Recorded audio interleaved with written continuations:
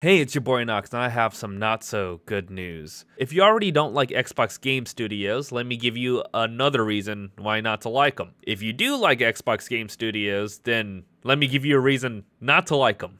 Earlier this month, Microsoft decided to close some game studios. Two of them being Arcane Austin and Tango Gameworks, which are two game studios that I hold very, very dear to my heart. Just in case you guys don't know what games these studios made, let me just list out pretty much all of them. So Arcane Studios was responsible for everything Dishonored. That includes all the DLC plus Dishonored 2, as well as Prey and all of the DLC included with that, and their more recent title Redfall. And let's not forget the upcoming game Blade, which is based on the Marvel, Blade. As for Tango Gameworks, they're responsible for titles like The Evil Within, and The Evil Within 2, Ghostwire Tokyo, and Hi-Fi Rush. I really can't believe that Xbox Game Studios would make this decision. Like, do they not know the cult following that these titles have? Okay, maybe Redfall might not be a really good example, but like Dishonored, good games. So it makes me really sad thinking that I could possibly never see a Dishonored 3, ever. And same thing with Tango Gameworks with Evil Within 2. Evil Within 2 ended on a cliffhanger. There's a good chance we'll never, ever see an Evil Within 3. And don't get me started with Hi-Fi Rush. Hi-Fi Rush was such a good game, and it sold so well. About, 3 million? That's insane.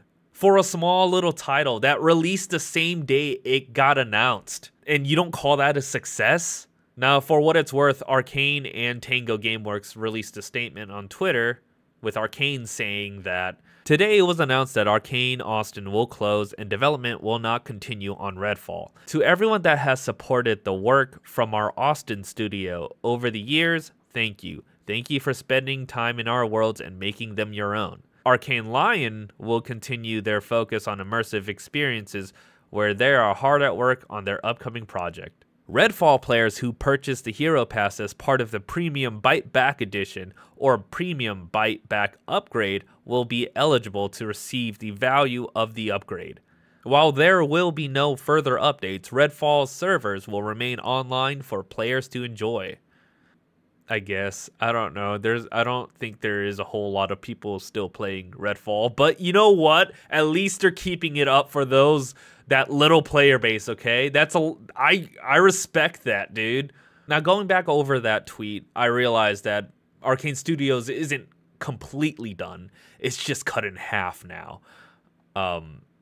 Which is still not good, but it's still worrying to me. Like, are they next? If Blade doesn't live up to Microsoft's expectations, can we expect them to be the next cut? Then there's absolutely no hope for Dishonored. I'm still holding out hope for Dishonored 3, okay? As for Tango Gameworks, that's it. They only had one studio, and Microsoft decided to say bye. This is the tweet they released. Today it was announced that Tango Gameworks will close. Thank you to everyone that explored the worlds we created. Hi-Fi Rush, along with Tango's previous titles, will remain available and playable everywhere they are today. So, I mean, yay, that's great. At least they can't take that away from us, right? It just really sucks because, like I said before, The Evil Within 2 ended on a cliffhanger. So there's probably no chance for Evil Within 3 and no chance for Hi-Fi Rush 2. Here's something that made my eye twitch a bit. So less than a day after these game studios shut down, Matt Booty, the head of Xbox Game Studios, said this at a town hall he held. "We need smaller games that give us prestige and awards." I'll let that sink in, but keep in mind the titles that both these game studios released and how well received the majority of them were, minus Redfall. So that's basically it. I'm just so disappointed with Xbox. I'm so disappointed with Microsoft. I wish that Xbox Game Studios would see value in the titles and the worlds that they made. I don't think they care about games, to be honest. And this move kind of proves it to me, because these little game studios made these wonderful, wonderful titles.